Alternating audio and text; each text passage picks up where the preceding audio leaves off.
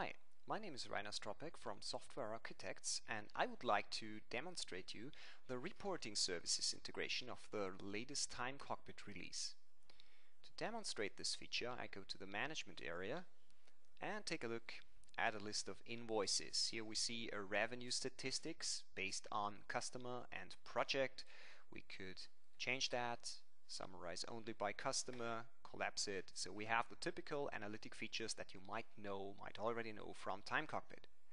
What we have added in one of the previous releases of Time Cockpit is a print view feature. So you can hit print view here and you will see the data that you have just seen in the interactive list in a nicely formatted printable way. You could print this report, you can turn it to PDF, or you can also export it to Microsoft Excel. Let's do that. Here it is in Excel, and note that you still have the possibility to collapse the data to get a more overviewed view of your report here. In the past, you could already set some basic customization options here on the left-hand side, such as the title of the report, the font family, and things like that. But you had no possibility to add advanced reporting things like, for instance, charts or crosstabs and things like that. And this is what we added to the latest version of Time Cockpit. We can, if we want, download the report definition. It is a Microsoft SQL Server reporting services report definition file, an RDL file, as you can see, and I store it, for instance, here on my desktop under the name outgoing invoice statistics. Yeah, I can overwrite this previously created sample. Now I open this report using the Microsoft SQL Server Report Builder. This tool is available to download from the Microsoft website. Now we have two possibilities. We could either change the report definition that Time Cockpit has exported for us, or we can remove the different areas here, and this is what I want to do in this sample, and build a brand new report area from scratch. On the left hand side you see one data set, and this is the list from which we started, so the revenue list, and we can now add some charts and tables and things like that to our reports. This is the footer if you need some page numbering, this is the header if you need some page headers, but we are going to work inside of this body area here. Let's do the following. Let's build a report that shows us summary data, the revenue per project and customer, and let's display a trend line for the revenue over the last few periods in our report. For this purpose I add a list here to give the report a basic structure. This list, I'm going to connect this list with our dataset. Here it is. And I'm also going to group this list by customer, because I want to have the basic customer information inside of this list. The next thing is I want to add a table. I want to view the total revenue per project inside of this customer area.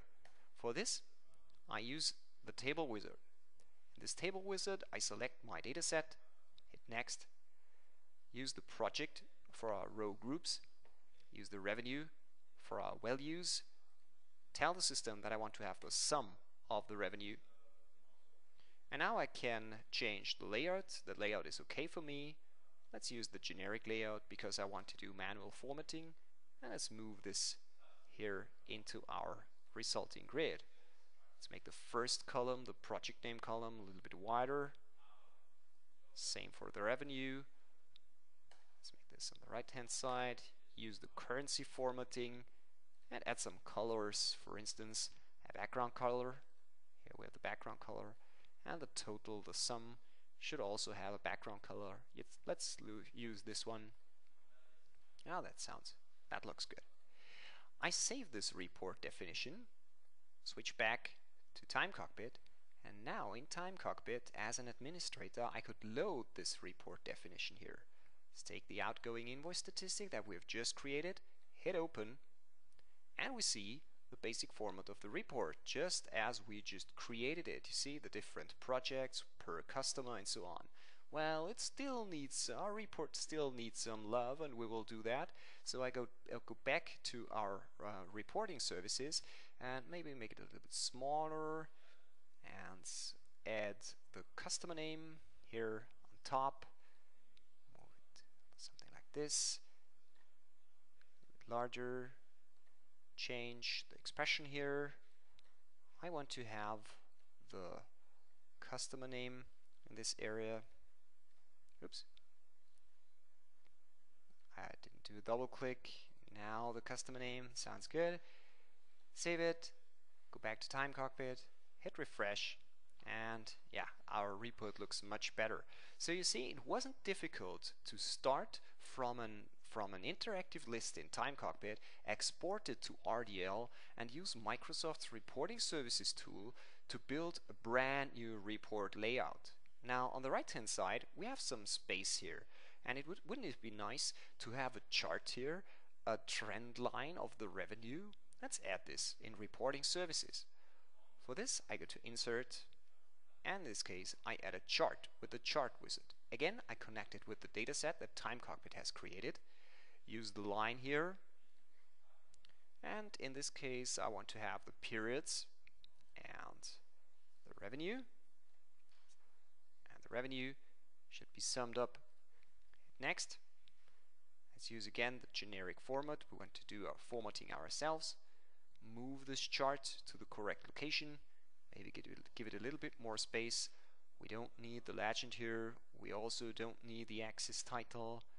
And the chart, we know that this is a revenue statistics, and give this a little bit more width. Something like this. Looks good. Save it.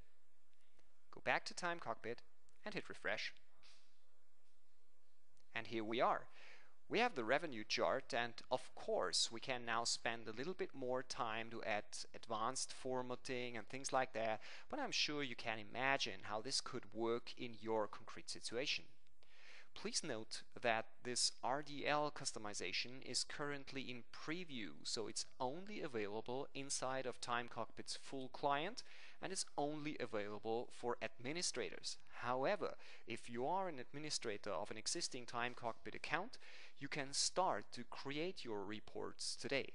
In the next version that will come at the beginning of April, you will be able to take your RDL files and upload them in your Time Cockpit database. And when you have uploaded it in the Time Cockpit database, every user who has the permission to run the list will be able to use the report definition that you have created and use it to export the data, to create PDF, or to print it if the user wants to have it.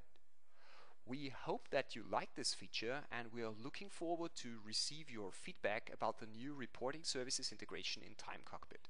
Thank you for watching.